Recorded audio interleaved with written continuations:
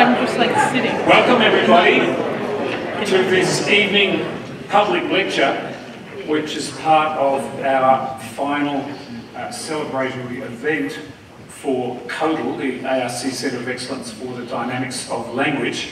I'm Nick Evans, the Director of CoEDL, and we will hear tonight a lecture from Clint Bracknell, who's Professor of Indigenous Languages at the University of Queensland. The title is there, Waabarangara, Invigorating a Community of Speakers via Performance. But before we do that, our first task is to invite Cheyne Halloran, who is a Ngunnawal elder and will give us the welcome to country. So Cheyne, this is the second time you've been here today. Some of us were here this morning for your welcome. Others have just come in, and thanks for coming along twice in one day.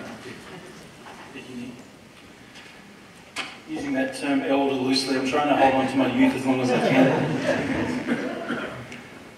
With permission from my elders, I say, Yuma, Yumalundi, Yangu Ngalawini, Dunimanya, Munawawari, Dawarawari.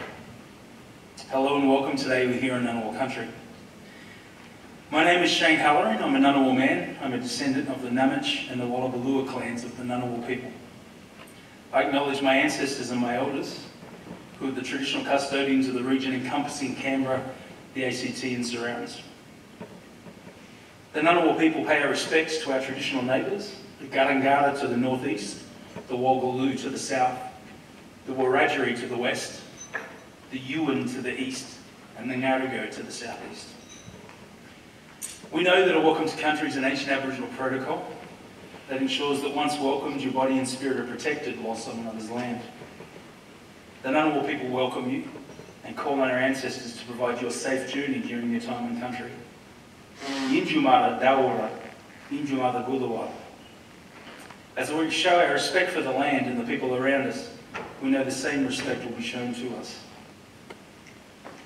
As we approach the 10th month of the first year of the International Decade of Indigenous Languages, I reflect on the journey of the Ngunnawal people during the revitalisation of our ancient language and its effect on our community. I see parallels with the 2007 report done by Hallett, Chandler and Lalonde with the correlation with reduction of self-harm in community. Within the Indigenous people of British Columbia and Canada, where they're actively working on the language revival as the conversational knowledge group, so to the well-being of the people. And the connection to the language fostered a greater connection to the land and to the culture. One noticeable outcome of this was the decline in youth suicide and self-harm. It became apparent to the elders that the youth were forming a better sense of self-identity and their place in their communities, where there's now hope that the renewed connection with language can foster a new mindset with ancient connections. We, the Ngunnawal people, have an ancient connection with this land. In the past, we've been denied access to connection, an ancient connection that all of us can draw from, not just the Ngunnawal people.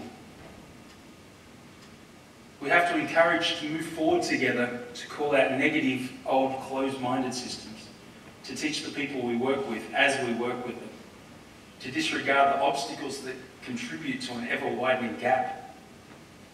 That takes courage. In being courageous, we're a direct link back to the dream time. This is the essence of Aboriginality, as is our relationship to the land and the people and creatures who live on this land. Yumalundi, Galambani, Gajali Yinjumara, Wanange, Naraganawali. I say welcome as we respectfully come together to look, listen and learn. Thank you.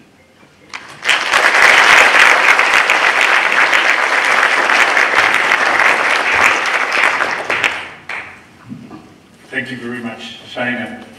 You couldn't have been here today, but a lot of the themes you raised this morning have been coming up again and again, and more that you've talked about now will do the same. So I'll now introduce tonight's speaker, Professor Clint Bracknell. And Clint has a very interesting background as a young man who started out working as an ESL and music teacher, and then went on to establish the major in Indigenous knowledge at the University of Western Australia, and then a PhD in Noongar song at University of Sydney. Then he co-developed the major in contemporary music for Sydney Conservatorium of Music, returned to Western Australia at Edith Cowan University, sorry, wrong one, and is now gone to University of Queensland, where he holds the chair in as a professor of Indigenous languages there. There's a lot I could say about Clint, and the question of courage is one of the things that comes up, because we've heard many times, we will hear many times, of the challenges of reawakening sleeping languages, or bringing languages that aren't in a great state of health back into being spoken. And while many people here as linguists know about describing and documenting languages, that is by no means the same thing as knowing how to bring languages really back to life. If we're honest, we've got to say we don't really know how to do it.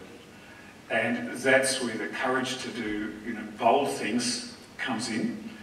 And as just a couple of examples of what Clint has done in that space, producing a translation with his wife Kylie of Macbeth, Shakespeare's Macbeth, into Noongar.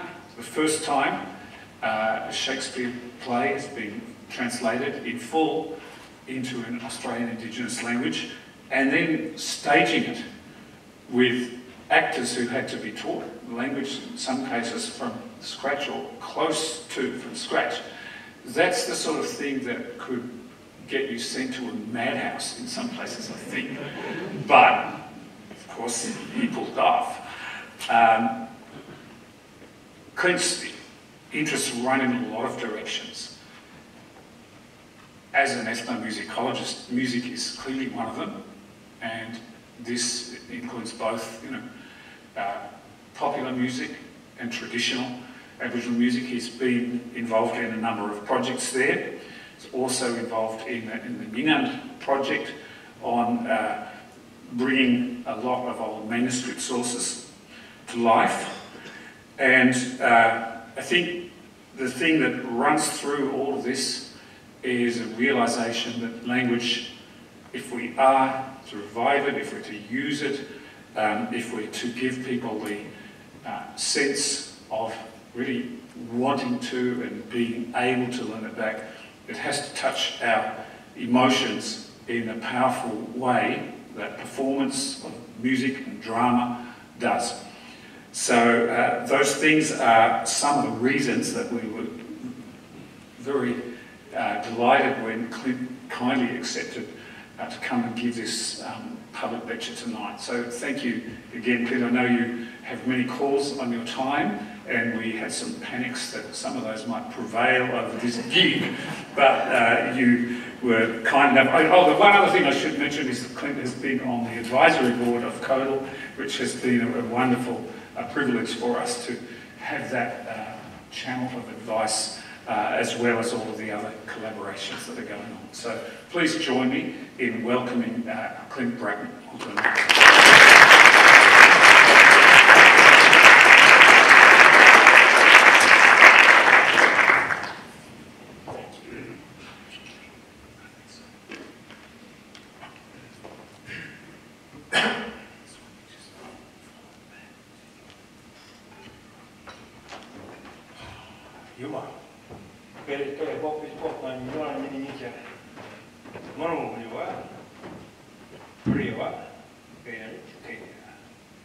It's good to be here, back in Canberra. I visit here a lot because I'm on the IATSIS Council, and I've just been in a Teams meeting since 9 o'clock after getting on a plane from Brisbane at 6 o'clock. So yeah, we'll see how we go. I see this word here, Waabarangara, and I'm just thinking of everyone back home in Noongar country, in the south of WA. And that's a name that was suggested by Carl J. Morrison, who is, it wasn't my idea to do Macbeth. That's completely Kyle. That's something that he gestated on for more than a decade, and more than a few people called him crazy. But, you know, he rallied everyone behind him and got it together, and Waab is just play. And then we've just got all these lovely suffixes that we tend to have in languages from around here. And it's like sort of a play on Shakespeare's players, you know, and that's sort of what we call ourselves, you know, to give us a bit of energy. I was initially told I need to talk for 90 minutes, so I've written a paper, if anyone wants to publish it.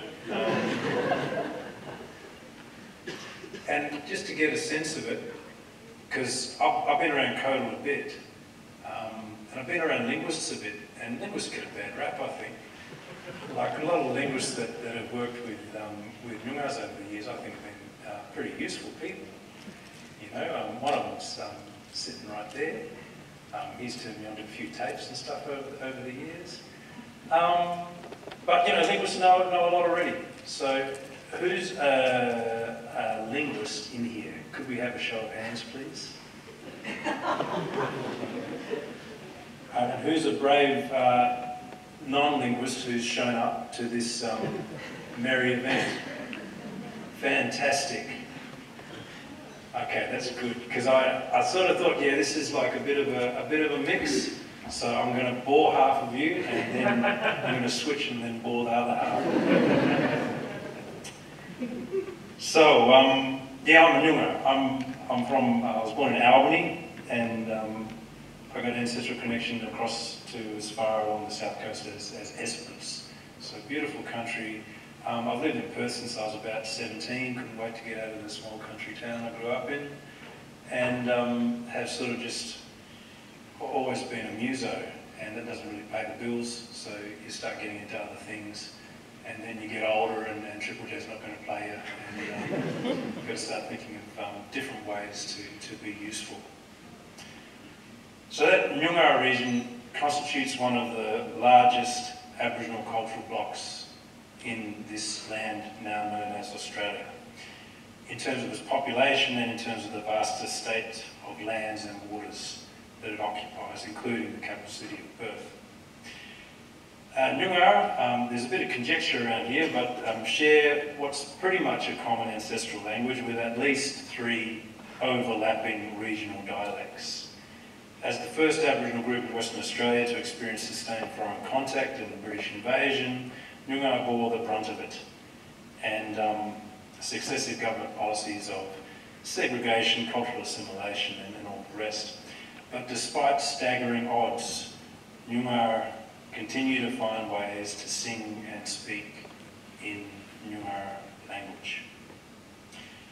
And the land now known as Australia, as we know, is home to enormous linguistic diversity with more than 200 distinct indigenous languages, again subject to much conjecture, each of which is associated with a unique local region of people, and around, what, 70,000 plus now Aboriginal and Torres Strait Islander people in Australia account for approximately 3% of the nation's total population, but Australia's continuing legacy of settler colonialism and successive cultural assimilation policies have combined to position most of these languages, these many, many languages, in various states of endangerment and silence, although they seem to be the flavour of the, what year, now decade, let's make it century. The linguist Arthur Capel explained in 1964 that government policy looks forward to the loss of Aboriginal languages so that as he says it, Aborigines may be assimilated. But half a century later, the 2014 National Indigenous Languages Survey indicates that only around 120 languages are still spoken and that about 13 can be considered strong in terms of being passed on to that very youngest of generations. Although we're starting to see a bit of a shift in what endangerment means. because there's this renewed push right around to get things going. Sometimes working with very minimal resources. And resources not just in a financial sense or a resource sense, but in those very human resources in the true sense of the word. How much energy have we got? And many communities are engaged in processes to revitalise and sustain their languages as they simultaneously respond to ongoing social, cultural and economic marginalisation. But these languages are not just important to Aboriginal and Torres Strait Islander peoples, but vital to maintaining intimate relationships with the unique and diverse landscapes they emanate from. I'm going to take a bit of a detour from all this performance talk and talk a little bit about country. Languages can represent the distillation of the thoughts and communication of the people over their entire history. And for people from around here, that history can stretch back more than, 50,000 years, way more. As distinguished senior Akare woman Margaret Kamare Turner explains, and thanks to Rachel Nordlinger for this quote, not only you speak that language, but generation upon generation upon generation of your families have also spoken it. And so language is really, really important. Your own language, and that language really recognises you, gives you identity and who you are, and what is you, and how you're connected to that land and how you hold the land. And in this context, land and country, often with a capital letter, distinguish landscapes as nourishing terrains, living, multi-dimensional and intertwined with culture. The relationship between country and language is reciprocal, and people often describe country as being happy when it hears the local language. The singer and scholar Luke Bennett considers language as something that belongs to country. Now, although the English language, does not belong to Australia, it dominates social, cultural and civic life here. Any language can be used to speak about all manner of topics in all kinds of ways. But settler colonists have imposed words like Australia, Aboriginal and nomadic to codify a country and its peoples within a narrow and limiting worldview. Aboriginal denies cultural and linguistic diversity. Nomadic undermines regionally specific Indigenous systems of managing, owning and understanding land. The term Australia can problematise both. As Tak Kun Yang explained, to codify is to manage, to arrange in an order that is meaningful to the coder. Coding is something we do to objects. Codes stand for objectified living things. Codes become objects themselves to be treated objectively in the way that living things would not allow. And a lot of people I talk to consider just about everything to be a living thing, not an object. In this way, the English language has been used as a tool to deny the sovereignty and cultural diversity of peoples. It has also been used to perpetuate, not used to maybe, it's also possibly used to perpetuate a deficit vision of country. The lexicographer J. Arthur explains that because the English language is imbued with ideals and expectations associated with English landscapes from England, settler colonists have created this new country haunted by the image of the default country, which was narrow, green, hilly and wet, which meant that Australia was understood as vast, brown, flat and dry. Arthur finds the English language constantly disappointed in its descriptions of Australian landscapes, where drought is normal and waterways are periodically bare. Rather than using words predisposed to frame Australia in terms of deficiency, she asks if it would be better to have another language in which to more truly imagine Australia. Of course, we already have many of them. Unburdened by historical echoes of the English countryside, Aboriginal languages and Torres Strait Islander languages can ably describe their local landscapes, often in deep and profound ways. For example, Biri in Nyunga demonstrates or describes both a waterway and your belly button. Rather than creating expectations of England's brimming lakes and flowing rivers, this polysemy poetically conveys the normal infrequency of local water supplies. It also intimately links landscapes to the body, humanising country and countrifying humans. In Nyunga, Kat is your head, Bugal is your lower back, Kungat is your shoulder. Oh, sorry, I'll go there again. Kat is your head and a hill. Bugal is your lower back and a knoll. Kungat is a shoulder or side of a hill. Bunich is an island and a knee. And Mara, we know that one, that's the common one. But in Nyunga, it's also the wind. Ngank is the sun, and in Nyunga, unlike a lot of other languages, mother. Bujar is land, and Bujari is pregnant. Humanities researchers have long suggested that environmental crisis may not just be the result of flawed science and economics, but also a disconnection between culture and nature. Ecomusicologists, and that's what I think I'm heading towards. I like the way those guys think. You know, music's not disconnected to culture, it's connected to country too.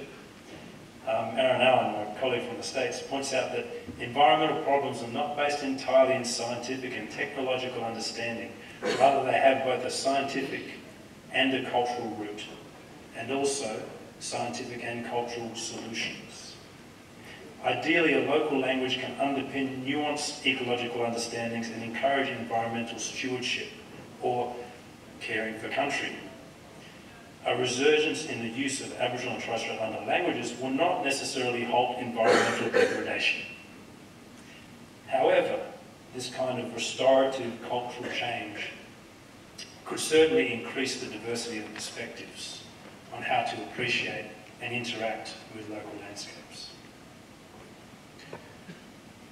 Globally, the decline and death in Indigenous languages, Indigenous people and the natural world are inherently linked.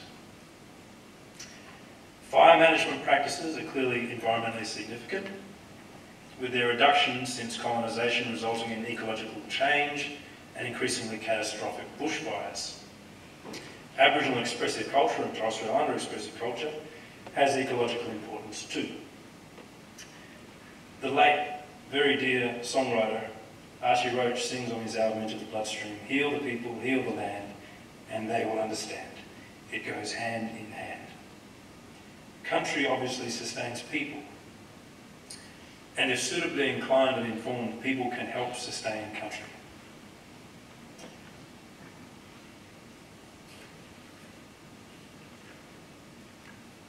I don't want to get into polemics, but while a settler colonial worldview may, I guess by default, divide and separate nature, culture and health, they're all interconnected, and if you undo one part, everything unravels. Rather than a one-dimensional desire for language revival, or music revival, or cultural revival, an ecological ethos underpins most of the determined efforts across the land now known as Australia to reinvigorate expressive culture. And performance is at the core of the most successful examples of Indigenous language revitalisation worldwide, in Hawaii and across in New Zealand. However, a language cannot be saved by singing a few songs, that old chestnut of a quote. And public performance is not necessarily an instant remedy for issues of language endangerment and intergenerational trauma. Notwithstanding the diverse histories of Indigenous languages and challenges to their vitality, communities continue to value their languages highly. In some communities, languages may be so venerated that some individuals may not feel confident enough to engage in revitalisation programs for fear of making mistakes. Jeannie Bell, the great Jeannie Bell, discusses how many Aboriginal people in Australia feel sadness, regret and sometimes anger that we did not have the chance to speak the languages of the land.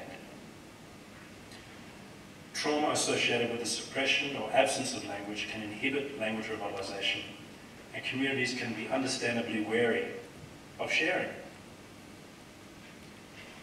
But in a short space of time, since the early 70s, the public and institutional denigration of Aboriginal and Torres Strait Islander languages and culture has given way to an interest and even a celebration. Suddenly, Indigenous languages and songs have become very important as evidence for native title, and emerging opportunities associated with tourism, land development, academia and the arts.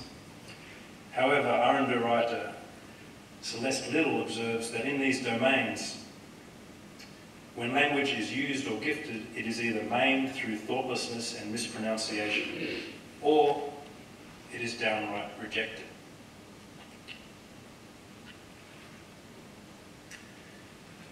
So this is where I'm from, the south of Western Australia, long home to Noongar people who carry living oral histories that chronicle the last ice age, an expressive culture that was once routinely musical and intrinsically linked to local landscapes. Claimed by the British in 1829, became part of the nation state in 1901 with the rest. Over the past 2 centuries, most families have been marked by experience of sanctioned and arbitrary frontier violence, followed by rigorous government policies of segregation and assimilation. And the language has been dramatically impacted since the early 1800s and was actively suppressed until the 1970s.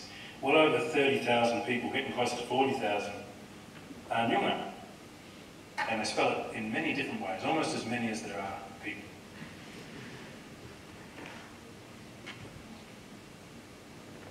The need for Noongar to serve as a catch-all term only arose with colonisation. Describing people's lives before invasion, the late Noongar leader Ken Colburn said that, well, those people existed where there was no necessity for any name. They were the good, the enlightened people. They were the people who know about the laws of nature and the laws of the spirit. They built a great civilization, a great culture, and a unique social order. So big cultural block. But in the last Australian census, only 5% of Noongar people reported that they use the language. Nevertheless, Professor Len Kyle will be quick to point out that everyone's talking Noongar. It's in place names like Joondalup, Coolbalup, CoEDL, and with colloquial terms to describe local fauna and flora. Animals like the quokka and the tamara, trees like a jarrah, using a gidgee to go fishing. So lots of people talk Noongar, not just Noongars. Still, the language is rarely heard strung together in full sentences and conversations. And at last glance, and this is a year or so ago now, the reference publication Ethnologue still listed Noongar language as dormant or extinct.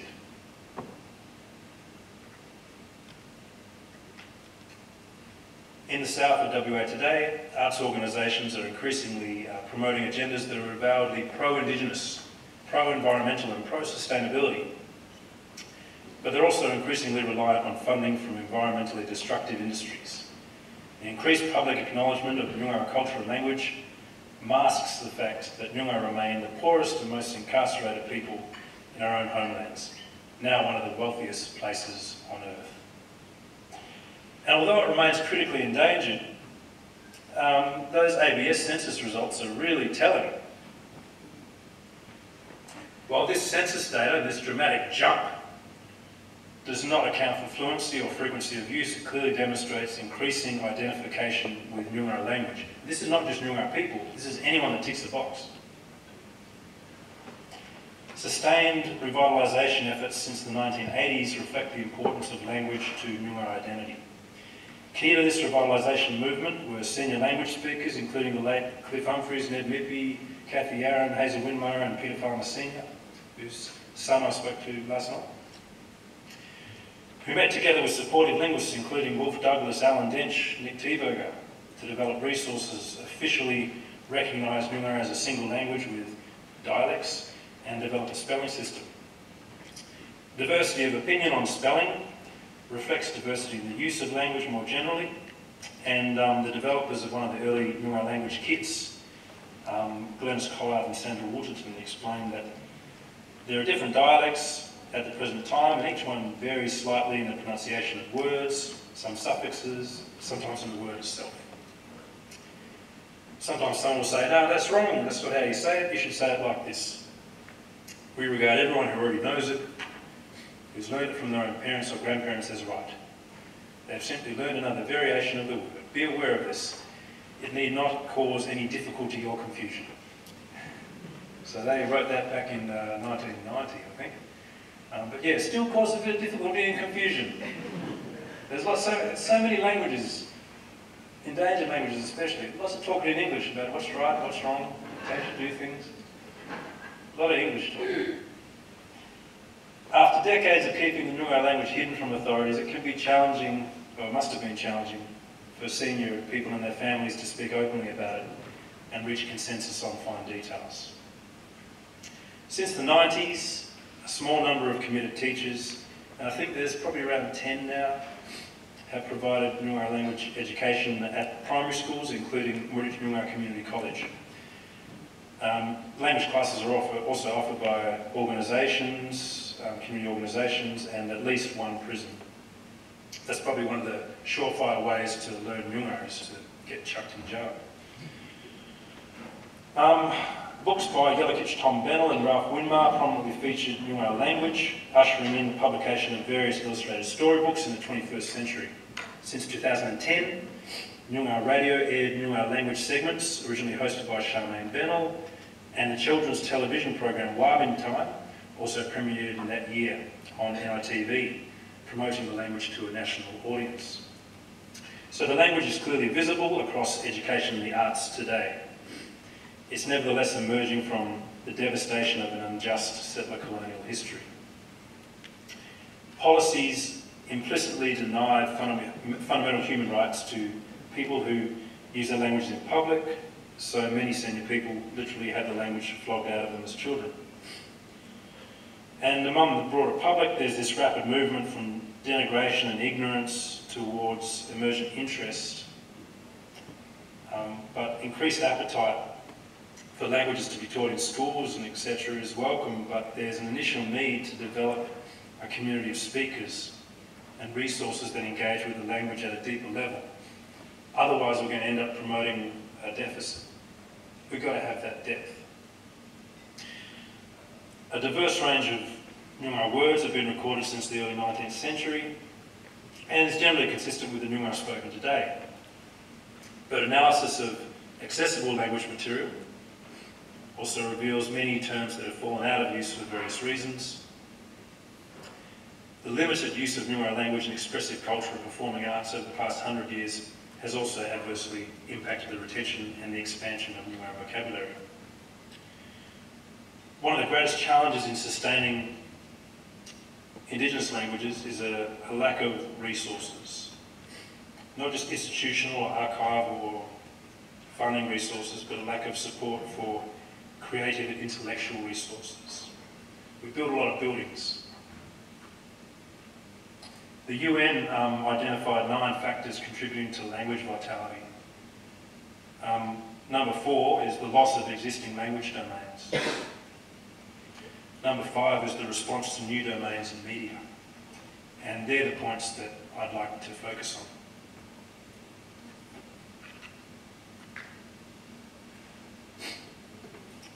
I'm a muso, and so I was always interested in song. And most, or if not, so I'm going to say most, because it's a tricky thing to talk about, as I've written about. Most Aboriginal music is primarily vocal and based in language, so indelibly tied to the diversity of languages. Oh, we've started already. Have a listen.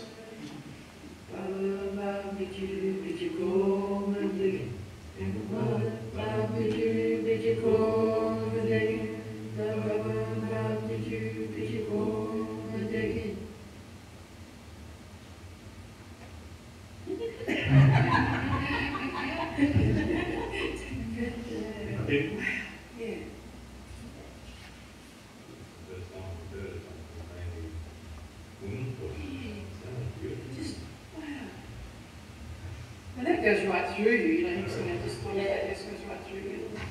Yeah, she sang this one out on country.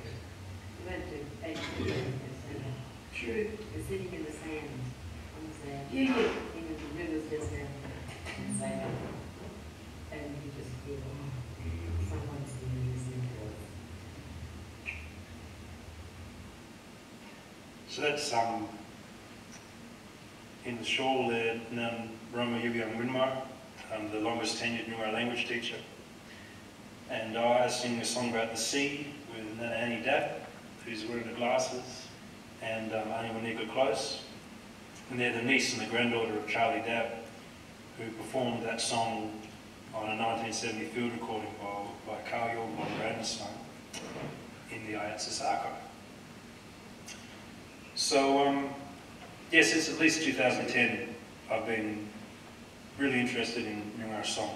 Learned from a few senior people who carried old songs. And many recent projects on Indigenous song involve working with archival audio recordings and the descendants of recorded singers. Wow, this is moving really far ahead. Could my tech person, if you're there somewhere in the cosmos, turn off automated timings, please?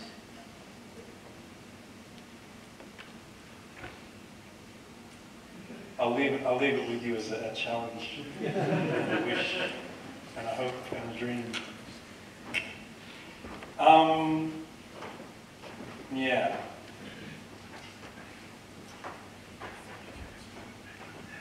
Okay, cool. Yeah, thanks, Nick. Okay, where were we? Oh yeah, I wanted to talk about other people doing things.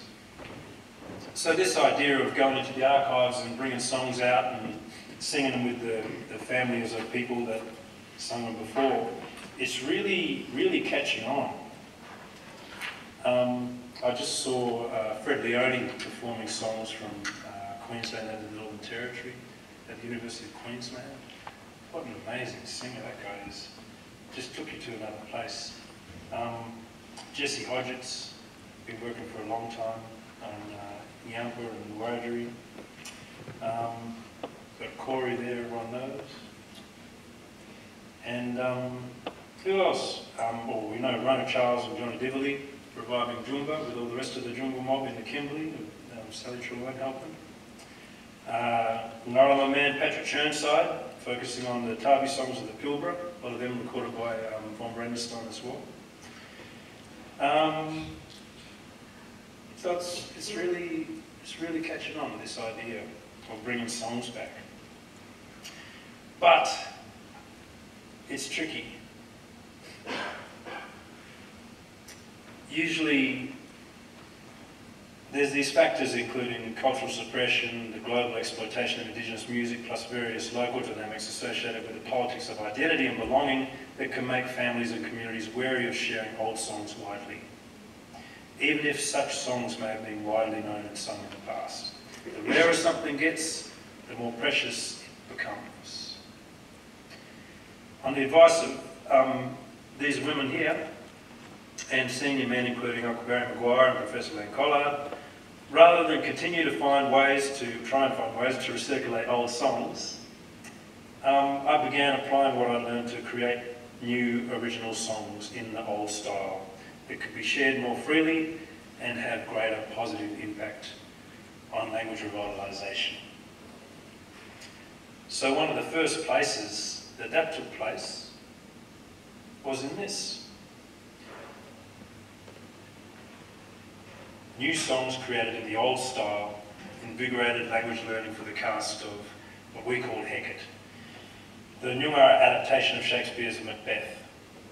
It reframes Macbeth as acting against the laws of nature and Mother Earth herself, embodied by Hecate, or Hecate as other people say it. Hecate, because Hecate sounds too much like Hecate, ego and crazy, so we wouldn't want that.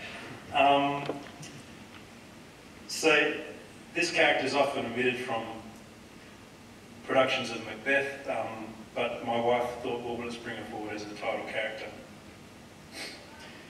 As part of his initial agenda as artistic director at Yuriakan Theatre, Kyle J. Morrison came up with the original idea. And yeah, my wife and I co-translated it with editorial guidance from Waabarangara. Kylie was the adapter and director, while I served as MD, composer, sound designer.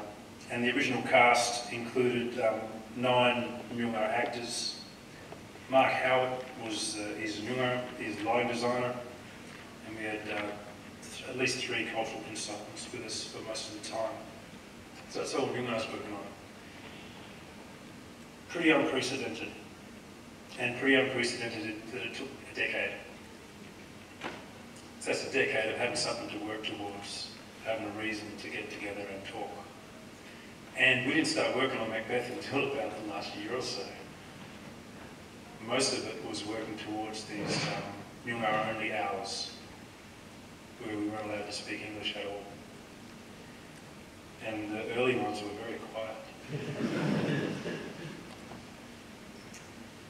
So Shakespeare's work is canonical, and Macbeth's been adapted and presented in various non-European, global and cultural linguistic contexts, particularly in Kurosawa's Throne of Blood, Bollywood Makbul, and there's Renelta Arluk's Pakwan Macbeth, was staged partially in Cree. Hecker's not alone in this mobilisation of Shakespeare to address local concerns, particularly in language endangerment. Based on a 1945 Maori translation of The Merchant of Venice, there was a film produced in 2002 to bolster Maori language revitalisation. But in this continent, prior to this work, the only other main stage Shakespearean work with an all-Indigenous cast was Malthouse Theatre's adaptation of King Lear, titled The Shadow King in 2013. It featured a linguistic melange of English, Yulbratok and Kalalagoya from the Torres Straits, Yolngu Bard and Catherine Creole, and was guided by a non-Indigenous director. As a strange anomaly in Australian theatre history, 1999 saw Indigenous actors constitute at least half the cast of 3 separate Shakespearean productions. However, all actors performed in English. But on stage this week, Queensland Theatre's Othello includes some lines in Yulbratok and Kalalagoya, again from the Torres Straits. So the Torres Straits are, you know, they're doing good. They haven't caught up with Nyungars yet, but, you know, they're doing good. Hecker's the first full work of Western-style theatre presented entirely in the Nyungar language, and just the second such work in any Aboriginal language of Australia. The first being a 1997 version of Beckett's Waiting for Godot, presented in Bundjalung from northern New South Wales, with English surtitles by the early Waabarangara National Indigenous Dance Troupe at the 1997 Festival of the Dreaming in Sydney, directed by a non-Indigenous Irish theatre specialist. But Hecker was presented without surtitles. And it was led by a Nyungar director and creative team. So it's more than a significant creative achievement, it's an embodiment of Nyungar self-determination. Performing Shakespeare in Nyungar has provided a range of very rare opportunities for Nyungar and the broader public to actively engage with the language, and has provided many challenges. Not least of which is that Shakespeare used well over 20,000 unique English words in his poems and plays. The most comprehensive dictionary produced in an Aboriginal language to date is for Warlpiri, and it includes over 10,000 entries. While children still grew up with Warlpiri as their first language today, to adapt Macbeth into Nyungar, we could not exclusively rely on our own knowledge or the language memories of senior speakers. There's a persistent myth that Shakespeare invented hundreds of new English words like bubble and zany, but rather than being a linguistic innovator, Shakespeare was a typical member of an artistic community responding to and reflecting cutting-edge developments in the English language of the day to appeal to a contemporary audience. As Professor of English Literature, Jonathan Hope reminds us, languages are collaborative, communal efforts. Words come into being thanks to the morphological and phonetic resources of the language and its cultural context, not because a few users are divinely gifted wordsmiths. Now, while not provoking the invention of new words, because we would get told off, Hecate provided us with the opportunity to reintroduce and revitalise archaic vocabulary. For example, the term cumbarn appears in John Brady's 1845 descriptive vocabulary as gathering, and then we don't see it again until von Brandenstein's 1970 field notes that Doug Marmion helped me locate, where Charlie Dapp from Esperance uses the word to mean gathering again, and camp is a shorter word to mean meet. So in reviving a term like that that's only got scarce evidence, we had to share it amongst ourselves. And while our communal collaborative effort facilitated re-adoption of many old terms like this process began with comparing and discussing the merits of archival sources. Outside the intellectual and creative challenge, the main achievement of Hecate was facilitating a brave and supportive space for revitalisation and the development of a community of speakers. And it was reverence for Shakespeare in the arts community and Noongar language in the Noongar community that raised the stakes for this work. Kyle J. Morrison, this is a long quote from him, describes how the cast and creative team approached the project. And Kyle, if you haven't met him, he's wearing a thing around his neck there. He's a very animated character. He obviously wasn't on a 6 a.m. flight. He says, we really need to learn the difference between respect and reverence. That was the biggest lesson that we learned from working with Bell Shakespeare Theatre Company that helped us out. Peter Evans, who runs that company, started talking about differences between respect and reverence. You can respect anything right up until you are full of its respect and still change it and edit it and augment it. But if you revere something, you're not going to change it. The level of reverence for Shakespeare in this country is stupid, but with the right respect, you can invest in it. It's the exact same idea with Noongar language, you know. There's this reverence around Noongar language and this fear that you can't get it wrong. He says, do you know how many times I've got Noongar language wrong? I've been in front of hundreds of people, and Kyle performed at the Globe Theatre doing Noongar sonnets. I performed it and done it wrong in front of hundreds of people and got it wrong, but I'm not going to stop. You've got to fall over and get back up. You've got to stumble. So there was this idea that you can't make a mistake in Shakespeare, you can't make a mistake in Noongar language because of reverence, but as soon as we get rid of reverence of anything, and then with all respect, you can create everything anew. One of the eternal optimists of this world, Kyle J. Morrison. So Hecate's premiere season closed on 16 February 2020, exactly 1 month before a state of emergency was declared in WA due to the pandemic. Hecate headlined the Australians' review of best stage shows of 2020 and was awarded 8 Performing Arts Awards, WA Performing Arts Awards, including Best Production, Best New Work.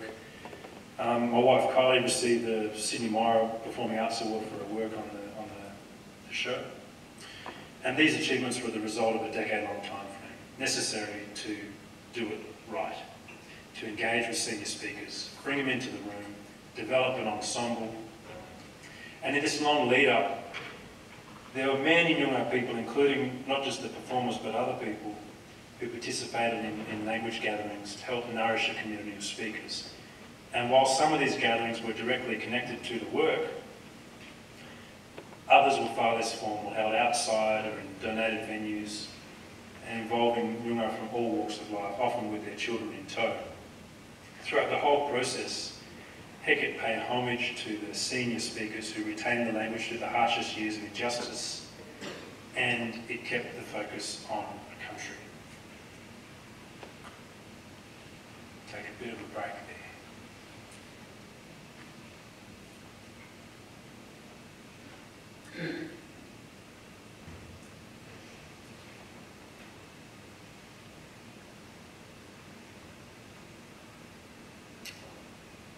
And it's slated to tour internationally in 2024. So we'll see what happens. How do you follow that?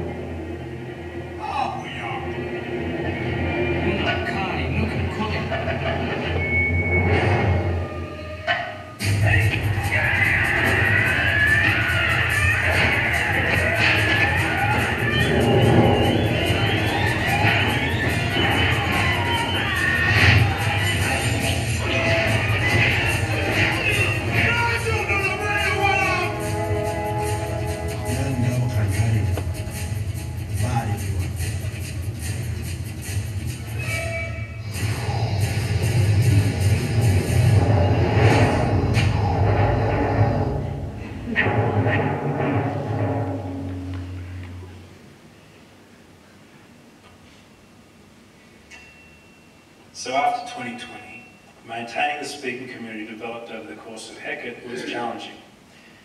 Redubbing the 1972 Bruce Lee film Fist of Fury in Nyungar allowed us to work within COVID-19 protocols, keep Nyungar actors in work, involve Nyungar speakers who'd never acted before, and recruit young Nyungar keen to try both.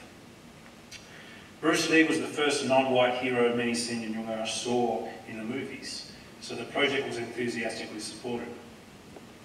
As a film about the tragedy of imperialism and the futility of resistance, it had additional resonances. Now, the original film was released and dubbed in Cantonese, as it featured many non-Cantonese speakers. There were Japanese actors in there, and there were people who spoke Mandarin as their main language in there too. So everyone just, I think the way they filmed it, everyone just talked their own language. And then I don't know if it was an American actor playing a Russian. Bruce Lee dubbed his voice, and they pitch shifted it down.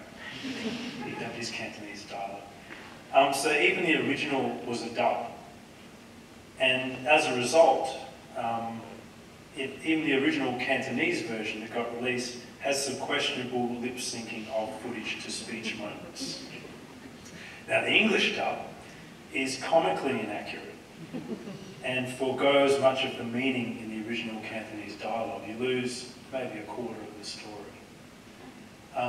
And such was the popularity of Kung Fu films in the time. And this, like, Fist of Fury is a big work. Like, it's a big, serious piece. Bruce Lee had been studying Japanese theatre techniques, so that's why he does the over-expressive acting. Like, a lot of artistry and craft went into this. But with the English dub that many people saw, it was rendered as comedy. And the actors almost were dehumanised.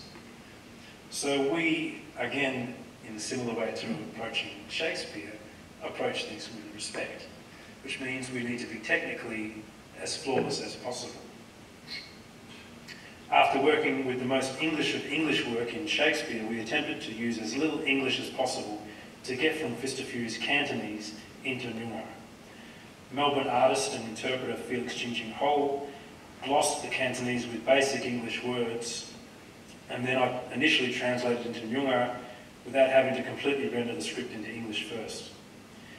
Kylie and I had to match the Cantonese meaning with Nyungar words that could also fit the movement of characters' lips on screen as perfectly as possible.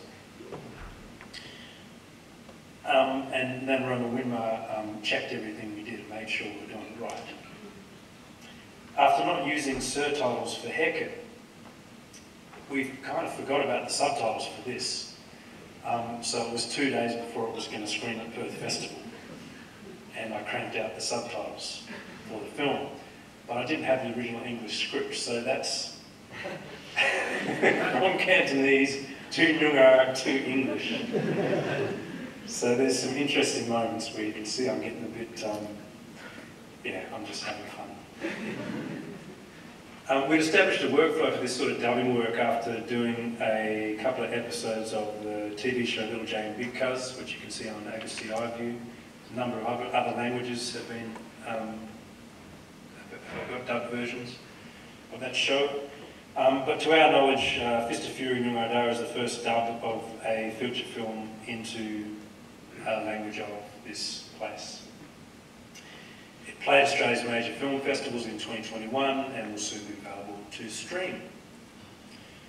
Now parallel I guess, to these projects, we also continue to work on song and dance. For some people, as senior Gongari woman Ethel Munn from southwest Queensland said, it's easier to sing in languages than it is to talk in it. For those of us that can sing, yeah. For some people, yeah, maybe not. With guidance from Uncle Barry Maguire and Nubian actors from Hecate and Fist of Fury Nyungarra and other people, we got together, particularly Trevor Ryan and Ruben Yorkshire and myself, and developed new dances and songs for bull sharks, dolphins, stingrays, bobtail lizards, dragonflies, groundwater. Trevor just completed a master's on developing the new dances. And the idea of doing these new works is they could be shared with any Nyungarra and then eventually the general public. Now, as I can't dance well, I took care of the songs. These works featured in Perth Festival 2022 as part of the Nyungarra Wonderland installation at Perry Lakes in Perth. And here's a little bit of that.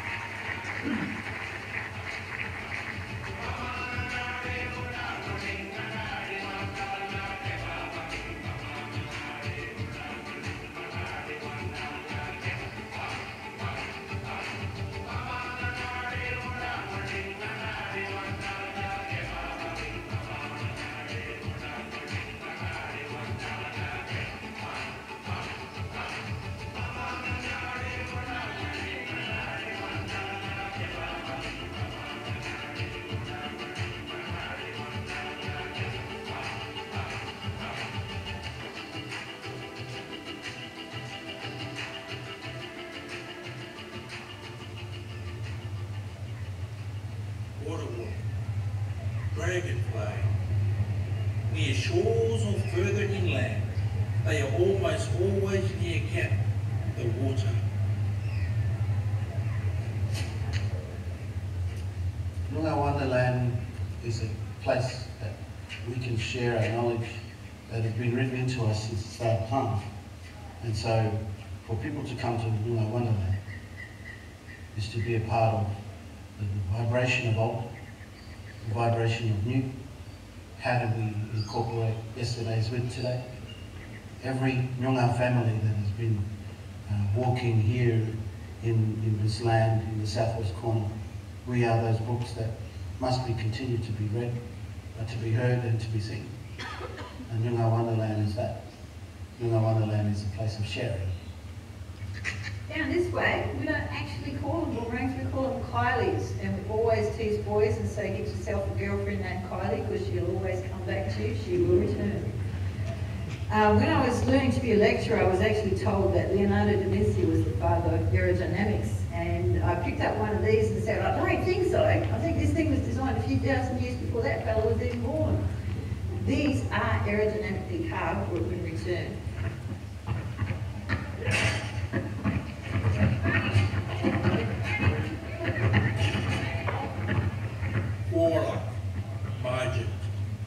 bull shark, has the superpower of osmoregulation. It maintains just the right balance of salt and fresh water using its kidneys. Cobra chwa lala ka mutkoira banaja. Kian ya kanijera, kian kini nyalaba, kian nyonga nyalaba, kian kata kanjara dokone jara, pola jara dong pola jara, lala kaya kanijera, lala jara, pepeni jara nam ke boja ba, lala kubir, lala kubir ba, pola jara jara jara, mon ba dong pola jara ba, nyonga, nyonga ba, yo, kaya.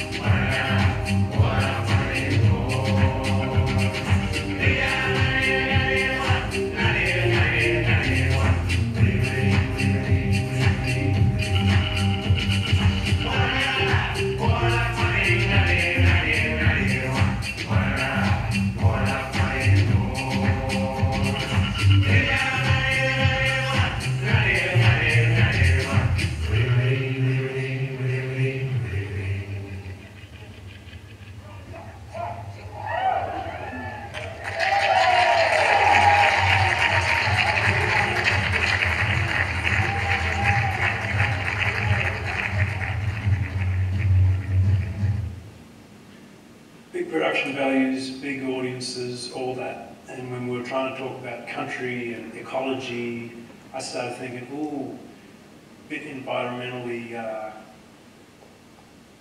costly. So Kyle Morrison, Nanani Dab, and Arnie's Monica Close of Julie Dab, and I collaborated in Esperance recently to develop new dances to share with high school students based on stories of country. I took care of the songs again. Even without the bright lights and production values of a Noongar Wonderland, there was an indescribable power performing on country. The students learned the songs orally, embodied the language through repetitive performance practice. And while those students can't yet speak conversational Noongar, they've certainly taken ownership of those songs. And a lot of that has to do with the way Kyle ran things. They've got a football program down there and a sports program for most of the Aboriginal students down there in Esperance, Noongar and others. And whereas if you'd have language presented in a typical classroom fashion, it probably wouldn't go over well. But Kyle was down there, he got them all in a football huddle and started booming them up. You know, you've got to look out for your teammates, all this sort of talk, you know, all this very, very Australian, AFL-based cultural stuff. And because it is a culture, but he was channeling it all rather than an oppositional thing, you versus them. It was all about, what are you going to do for your country? And not in that military sense, in this very positive sense. It revved him right up. But it's only because he was able to harness that energy in that way. It wouldn't have worked in the classroom. So, what is the broader application of this small slice of a Noongar experience of performance and language revitalisation? I think it speaks to the way that endangered language can be invigorated and sustained within the domains of performance, even if there are not regular opportunities for formal lessons or conversation. But performance can lay the groundwork for both of those things, raising awareness and enthusiasm building necessary resources, creating corpus materials, and bringing together communities of speakers. Performance may also offer opportunities for connection and empowerment beyond the boundaries of language.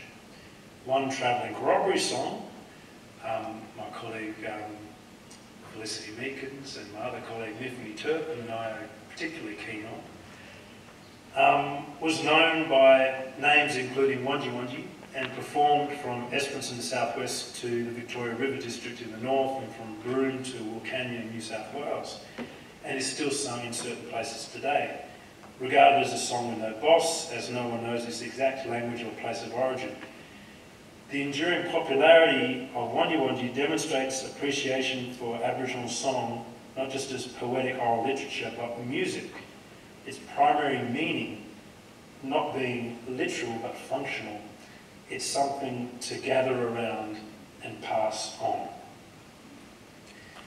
Imbued with this ethos, our work, and it is a collective effort, to develop and share neuro-language performance resources is continuing and can be found at mayakenning.com. And I think I'll leave it there and go to questions if that's all right with you.